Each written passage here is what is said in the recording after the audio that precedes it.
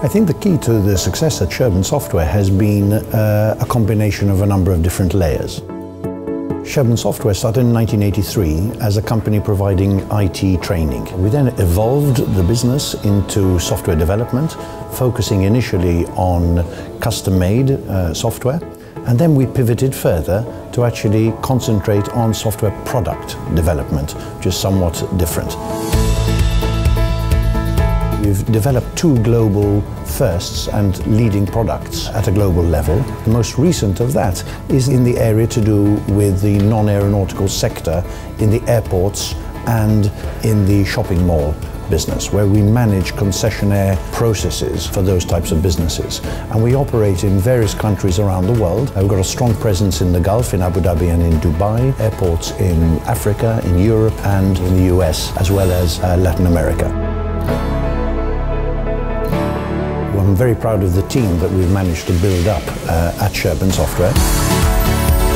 That team I've seen grown over the years, not just in numbers, but personally people's growth has been fantastic to watch.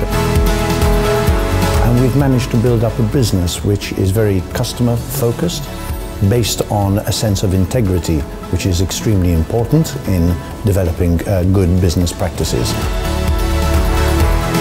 But what we've also managed to do is we've managed to build a spirit of collaboration, both in terms of people's activities, but also for people's learning. And as a result, we've got a learning environment, and the net result, I believe, of that has been that we've had a staff retention level which is particularly high.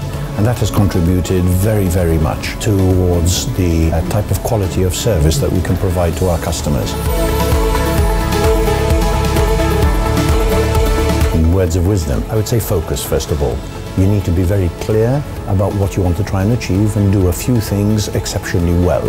And you need to follow a strategy. You have to have a clear idea of what you want to try and achieve and align all of your steps with that particular strategy. In addition, what you need to do is you need to have an environment which gets the best out of the people within the team. And of course, a bit of hard work doesn't harm.